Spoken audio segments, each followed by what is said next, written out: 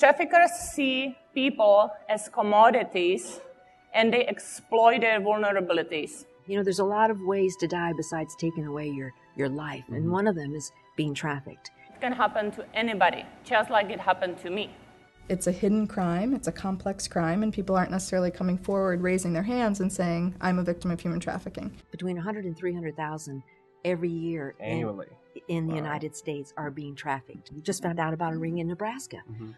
They exploit young graduates who want to go teach English in another country. People are recruited with the promises of fake jobs, no experience necessary, all expenses paid for.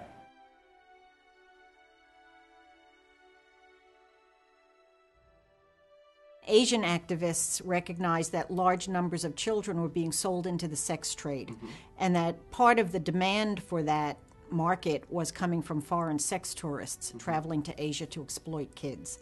And they reached out around the world to all the countries to say, your men are coming to our countries to abuse our kids, this has to stop.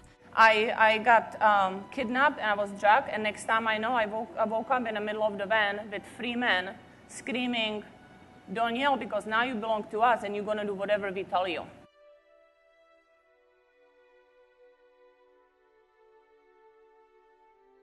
So through the National Human Trafficking Hotline, the number of cases that I've seen and the diversity in those cases, when you're talking about labor trafficking, is immense. Our structural framework is centered around the 4 Ps: prevention of human trafficking, protection of trafficking victims, prosecution of the traffickers, and partnership.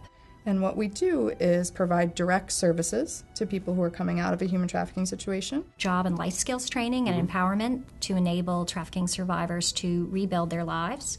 It has been very hard to get U.S. companies to be willing to join in, partner with us, acknowledge that it happens, and take some leadership around stopping it. So we're really looking for strong partners in the private sector that want to sort of join our ranks as modern abolitionists, and now we're connecting with Sabre to see if there might be synergies and ways that we can capitalize upon their program. Once you hear these awful things that are happening to children, how can you do something else?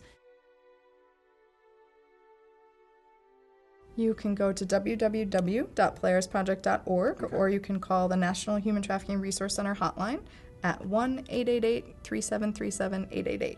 www.state.gov/J/TIP. expatusa.org, ECPATUSA.org. I don't think I have the words to express how important this is for me and for our work and for the global reach. Everyone has a role to play.